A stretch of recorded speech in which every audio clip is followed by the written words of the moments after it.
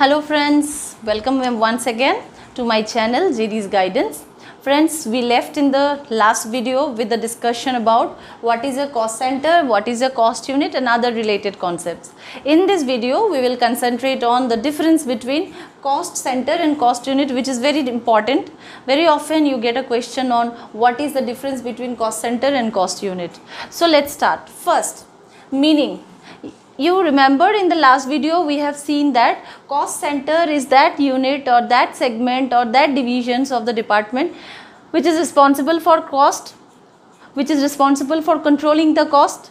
Okay, so this is that center which is responsible for cost. Whereas I have also told you in the last video that the cost which is been allocated to the center, this has to be expressed in terms of some units, because we want to recover that cost in terms of some units. So cost unit is the unit to measure the cost. I want to measure the cost in terms of some units. For example, I may measure it in terms of per unit of electricity consumption, cost per unit of electricity consumption, or I may say cost per kilometer, or I may say cost per hour. So, or I may say cost per unit. So, it is the unit in which I want to express this cost so that I can recover it or I can absorb it. Next comes objective. In the cost center, the objective is that we try to accumulate all the cost, we try to ascertain what is the cost, and this center is also responsible for control of cost.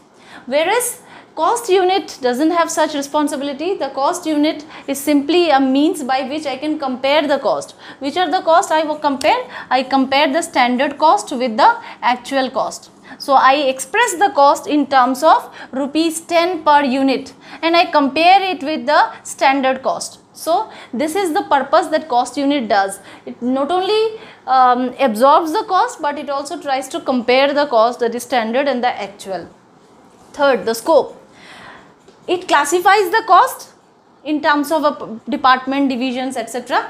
Whereas it absorbs the cost. I already told you the cost so allocated to a department, the cost so allocated to a particular department is absorbed in terms of cost unit. As I already told, if it is a hotel, the cost so allocated to the restaurant department will be expressed or will be absorbed in terms of per plate of meal served. Or if it is a hotel, I mean the lodging department where people come and stay, so the cost of that department will be absorbed in terms of the cost per bed occupancy or cost per room. So this way. Coming to the next one, that is example. So in an organization, production department is a cost center because it incurs all the cost. Maintenance department is also a cost center. Whereas in case of cost unit, we are measuring the cost in terms of some units like tons of coal in a colliery. In case of a brick industry, we generally do not measure in terms of one brick, rather we measure the cost in terms of 1000 bricks. In case of electricity, we measure the unit of electricity consumption, cost per unit of electricity consumption.